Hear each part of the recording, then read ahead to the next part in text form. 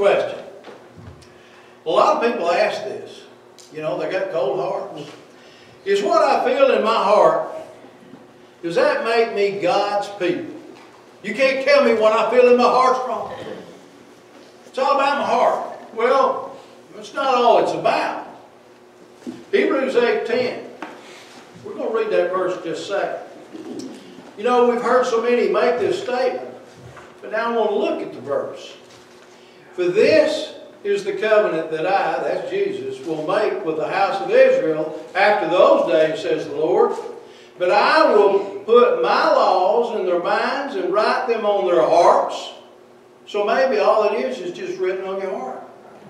I will be their God and they shall be my people. In other words, what I feel in my heart, is that good enough? Does it actually have to go by Scripture? Can I come up with my own feelings? That way you couldn't tell me what I've got in my heart's wrong at all. Could that be? What I have in my heart makes it right. The new covenant would be written in the hearts of people. How? By putting His laws into their minds and on their hearts. God was not telling us to memorize the new covenant, although it certainly would be beneficial. But even if you could read the whole Bible without looking at the Bible, just stand up here and be an orator and tell us every word it says, that don't guarantee you that you're going to obey what it says.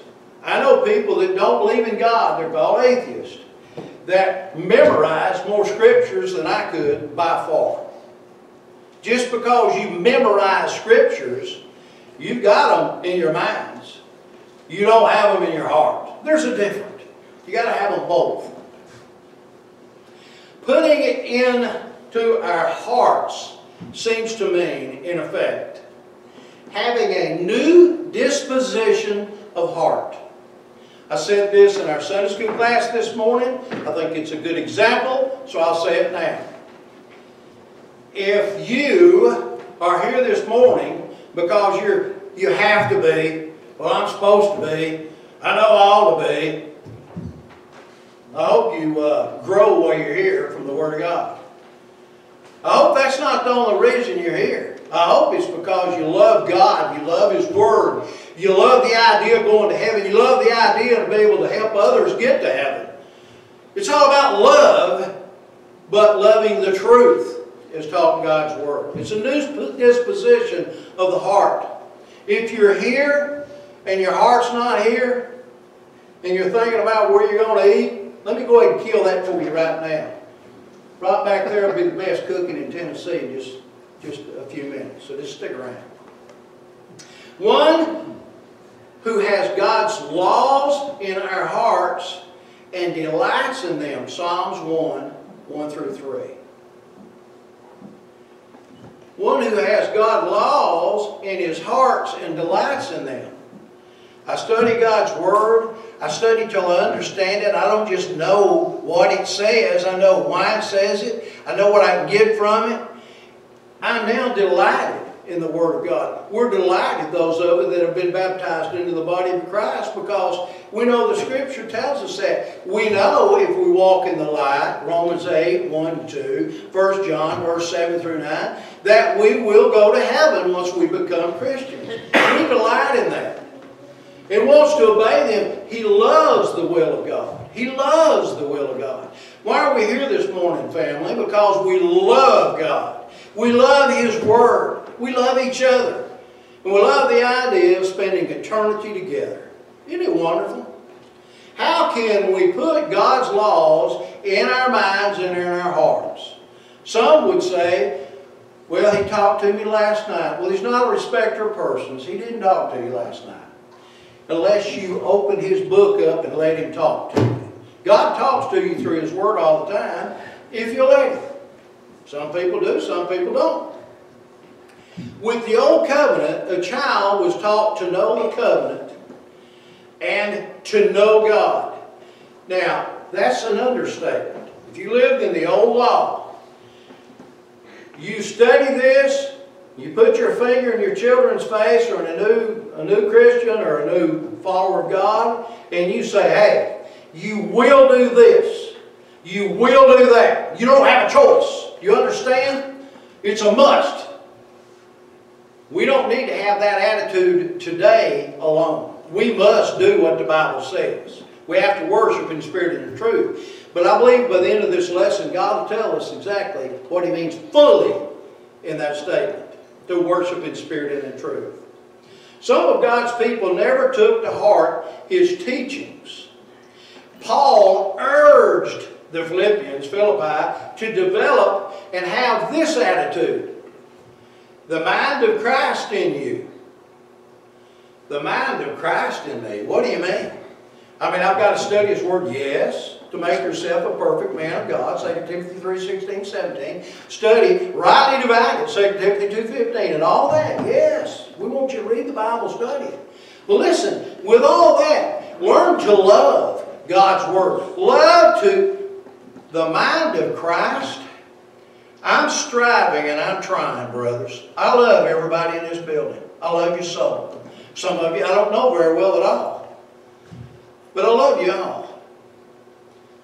But for me to show how much I love you, by taking one of my precious children that God has blessed me with, one of my precious grandchildren or my great-grandchildren, and sacrifice them in a very awesome, terrible death to save your life. I can't lie, I don't know that I could do that. I just don't know that I could do that. God never hesitated. He never hesitated. And His child never hesitated. If that's not love, I don't know what is. If that's not love, I don't know what is. The mind of Christ is having love in my heart, love in my mind, and I put that in my life. And if I don't, I got a problem, and I need to go to my knees and I pray to God for help. Please, God, help me. I've got to grow in love. Because of our new disposition under the new covenant, we want to obey it. Why are you here this morning? Well, I want to be here. What do you mean why am I here? No, you have to be here. Well, I'm supposed to be here because, you know, I want to come and stir up good works, Hebrews 10:24, with my brethren. And I don't want to forsake the assembly, to assemble together, even like last night. You know, I want to be here every chance I get or be wherever they're at. You know, it's because I want to. I want to do what God wants me to. As a matter of fact, I love God because, well, He first loved me. It is all about love. It really is. As we obey, it grows more precious to us. The love of God. To be a mature Christian, you obey out of love, not just because the Bible says so. When we gather around the Lord's table this morning, I hope and pray that nobody here that partakes of it is thinking about where you're going to go, what you're going to do today. That's the time you center your heart, mind, and soul on what God did for us and what Jesus Christ did and what this Lord's table represents. That bread that represents His body that was beaten so badly and then hung on a cross by nails, and He died. And I can see Him looking at me through time because He knew me and you both through time. And He said, this is for you because I love you. When we partake of that table, let's have love in our hearts. Let's have appreciation like nobody's ever seen. A mature Christian obeys out of love, not because he has to. And this love is implanted in our hearts. The Word of God is implanted in here. It's implanted. We want our children to obey us, don't we? I want my children to do what I tell them to do. Of course, they won't now. Most of them have been grown and already got grandchildren. But the thing is, I want them to obey me even today a little bit. Why? Because I think I can still whoop them. No. Because they know I love them. And I hope and pray they still love me. You know, take love out of the picture. What kind of family you got? Hurt feelings. That's what you got. They're not afraid of me anymore. We'll see how it'll be. But the truth is, it's all about love. And my Father in heaven, yeah, I think He could probably whip me, don't you? But I want to obey His word because I love Him. I want to partake of the Lord's table because I love my Savior. I am so thrilled to go to prayer through Jesus Christ to the throne of God Almighty. How much love can He show me? It's all about love, folks. The concept of new love is found in Ezekiel 11, 19, and 20. Then I will give them one heart, and I will put a new spirit within them, and take the stony heart out of their flesh, and give them a heart of flesh. You know, I'm preaching the Word of God this morning because I love God. You know what? I love you. I'm going to get in trouble about what I'm fixing to say. The second sermon this morning is also on PowerPoint because Faye got out of bed at 4:30 this morning to do it. You know what I think? I think she did it because she might love somebody in here. Just guessing. Just guessing. Again, how do we get this new heart and mind? Hebrews 4:12. For the Word of God is living and powerful. The Word of God is so powerful, and it's sharper than any two-edged sword, piercing even the division of the soul and spirit within me, and of the joints and the marrow. This Word will rip your heart out. And it's a discerner of the thoughts and an intents of my heart. I cannot worship God in truth and satisfy Him. I cannot worship God with a happy, happy heart and spirit and not have truth and worship Him. I have to have both. I have to have the ground, the foundation of the truth that is inspired by my love, my spirit, and that's what we all need to strive for. This is connection with the return of the Jews from the Babylonian captivity. You ready? Israel had promised to keep the law, Exodus 24:7. We'll do it because we have to. But they did not exercise the moral power of the heart to match their good intentions. Their heart wasn't in it. You know, I ran a lot of businesses, dealerships, when I was younger. And I was taught this from a very, very young manager. That if I put the fear of these people that work under me, under my iron hand, when I walk out the door, they sit down. But if they obeyed me because they knew I cared for them, I cared about them and their families, and I wanted them all to be able to provide for their families. When I left and came back, they usually did more than they did when I was there. Man, I'll tell you something, love's strong. These people, they did what they were supposed to, up to a point, but their heart wasn't in it. There was a prevailing weakness in the flesh, Romans 8:3. How many times have I heard, I go to church where I'm comfortable. Yeah, but the Bible, I don't care what the Bible says, I'm comfortable. Besides that, it's a big congregation. I like big, boy. Well, there ain't nothing wrong with a big congregation. Nothing. I've been to several of them, obviously. I was an elder over one. But you know what? God don't have anything in this Bible that I've found on how many's got to be there to be sound. How many's got to be there to be faithful. How many's got to be there to go to heaven. Small, large, or indifferent, it don't matter. But I can't just go because I'm comfortable there. You know, if I wanted to be comfortable, I'd bring my chair that I watch TV in every day that Faye fusses at me 100 times a day to get out of, and I'd put it right there.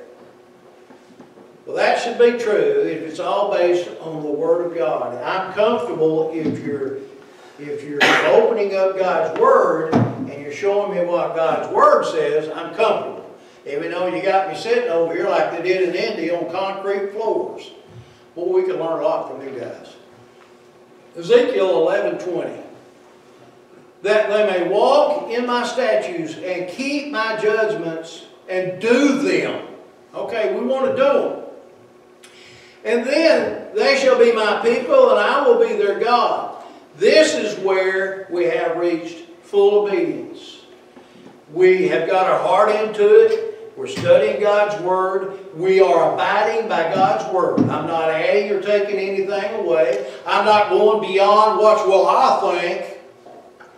I'm not going beyond what's written. 1 Corinthians chapter 4, verse 6, don't go beyond what is written. Just going by the Word of God. It's written once and for all. Jude 3. We're done. As long as we do that, we got our heart into it, then we've reached full obedience. Take one out of the picture, you're not there. Yes, we're supposed to go only by the Word of God and have obedient faith, but we've got to match our knowledge, our learning, and what we do from in here. When we sang a song a while ago, we got half as many today as we had last. Of course, half the church, you see, we didn't name them all off. One of our song leaders is not here either. I mean, we've got a bunch of sick people, and there's a virus going around. It's terrible. Maybe a pandemic, and it's called the creeping crud, so be careful. Watch for it. But you know, we come together, and when y'all sing, you were singing from your hearts. Well, he can't sing. I didn't read that in here where you have to be able to sing good to sing, did you? Who made your voice? Who made your instrument? Who made your heart? Who are you singing to and why are you singing? Well, I'm teaching and admonishing or warning my brothers and sisters.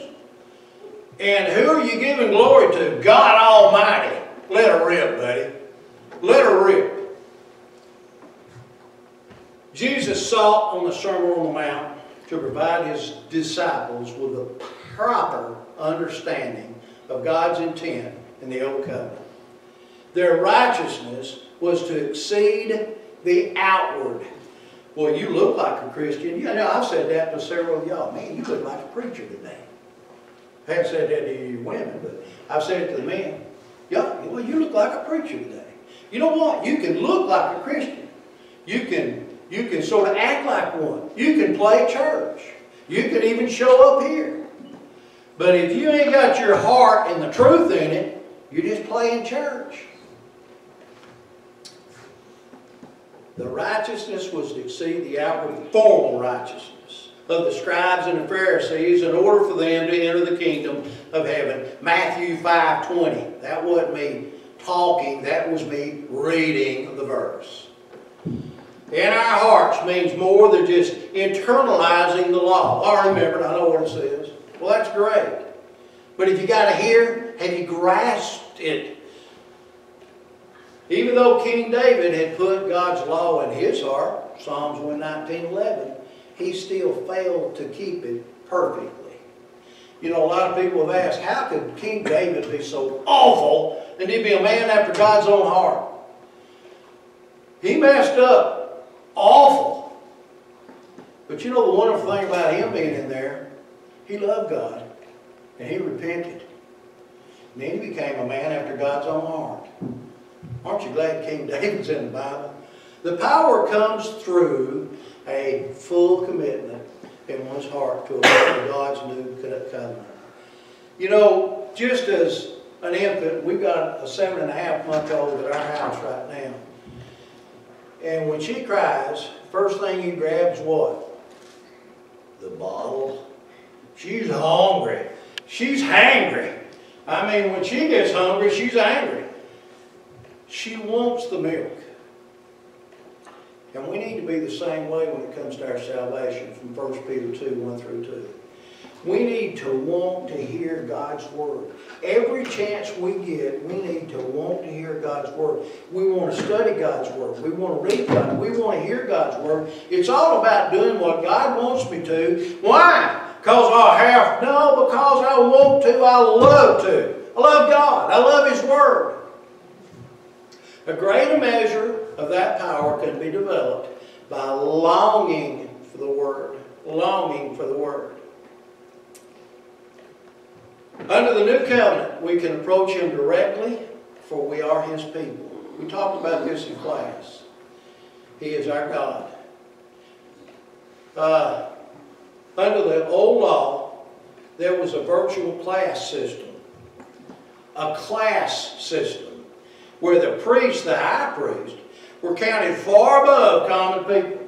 He's the only one that could go behind the veil of the most holy of holies and there make our sacrifice for our sins that year that we rolled forward and never got forgiveness for till the cross. We had to do it every year after year, and we weren't even able to go there.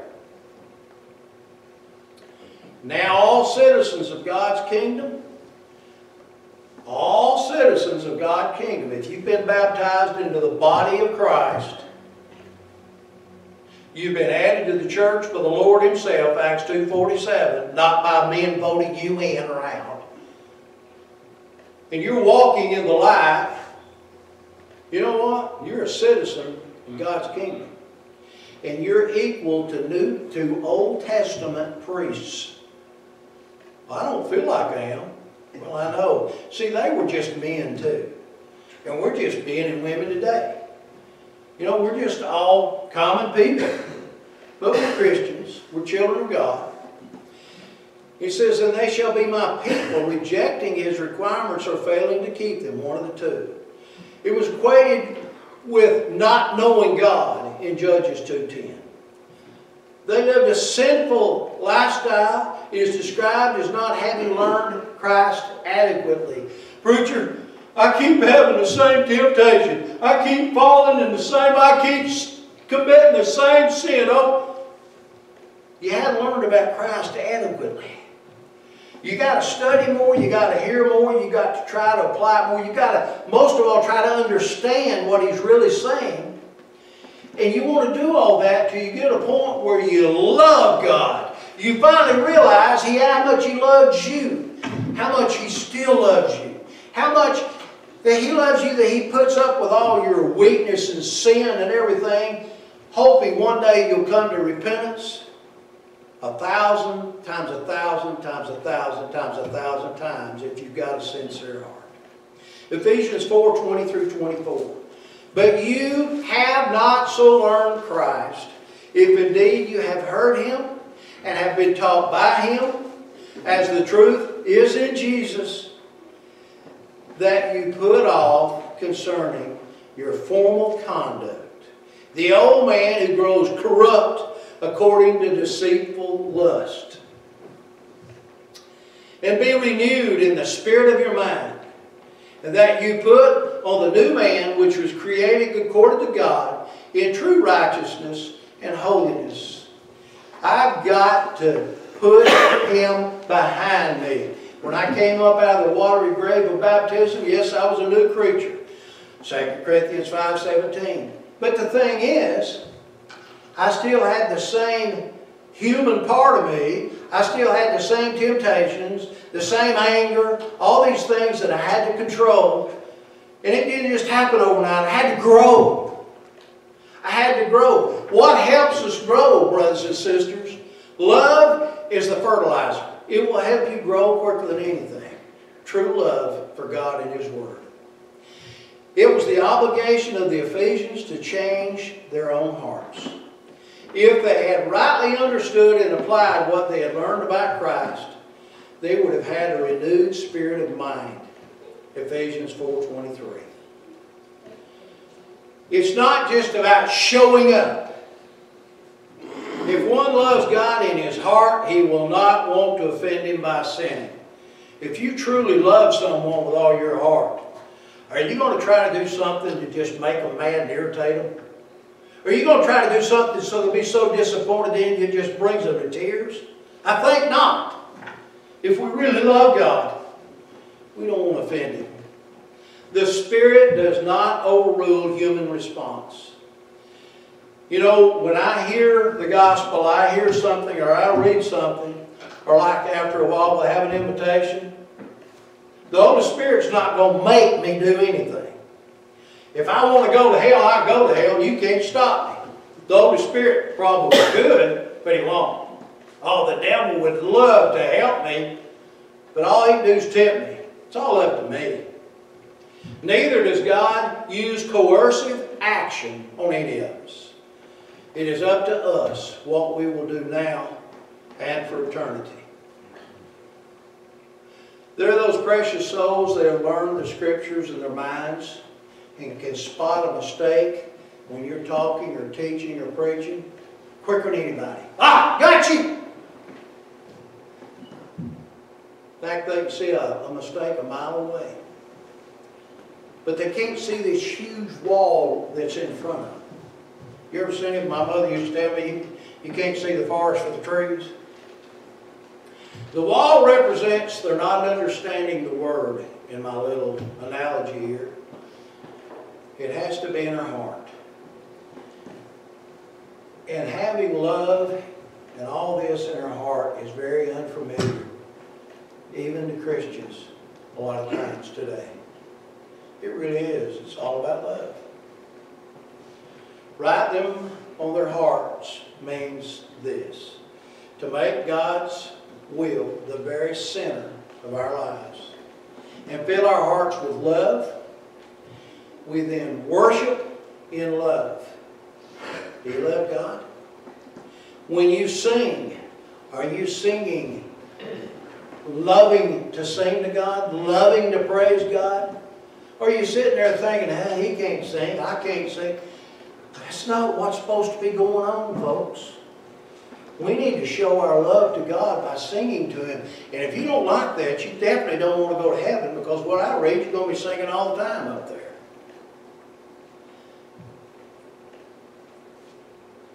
We pray in love. Boy, that's where that fervent heart comes in, or fervent prayer. And we've seen with our own eyes in this small congregation how powerful prayer is. I could look around and see people here that, you know, one time or another, we weren't sure they'd be here any longer. Several. Still here, aren't they?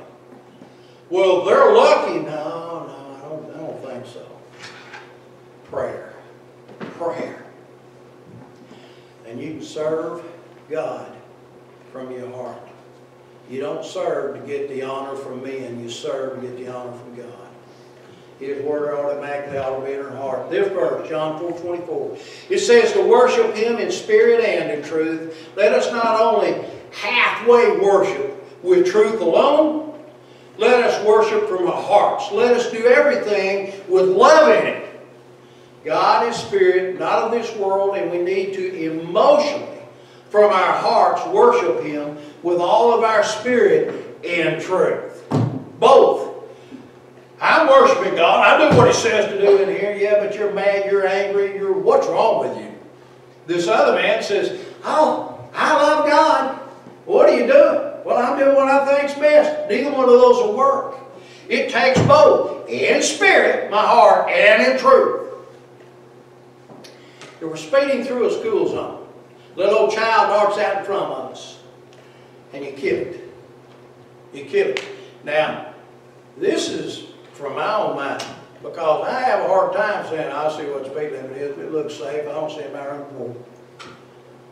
If I ever hit a child, speed limit is 20, and I hit it in the speed zone, just darted out because of the little kids, you know.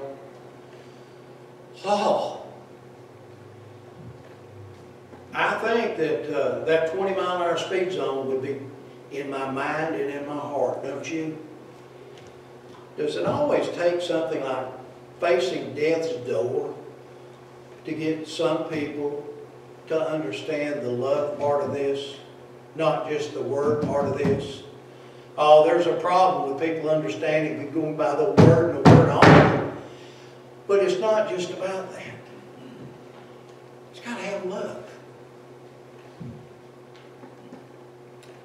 And it's got to be written on our hearts. Yes, I believe that people are right. You can't tell me what's in my heart is wrong or right. All I can do is tell you what God says. And I'll tell you by reading the verses, and if I tell you something, I can't back it up with book, chapter, and verse, you need to get away from me. I'll get away from you too. Folks, I love you. I know you love each other. I hope you love me. But I can guarantee you one thing. God loves every one of us the same. He loves us with all His heart. And I don't want to do anything to not please God. The decision that any of us makes right now, like every other decision we make, will be remembered all through eternity. If you have not been baptized into the body of Christ for the remission of your sins, Acts 2:38. If you've not been added to the church after that by the Lord Himself. If you weren't baptized into the body of Christ, the kingdom of Christ, the church of Christ, as taught in Colossians 1:13 and 18. Then you might think about doing that if you love God and you love God's Word. And if you've done all that, you need to change something in your life, and you got enough love in your heart, then and then only can you overcome fear of being embarrassed. Can you imagine how many people will be in the wrong place in eternity because they were fear of having to stand up and say, I was wrong about something? Happens all the time. You have a need, come forward as we stand and sing.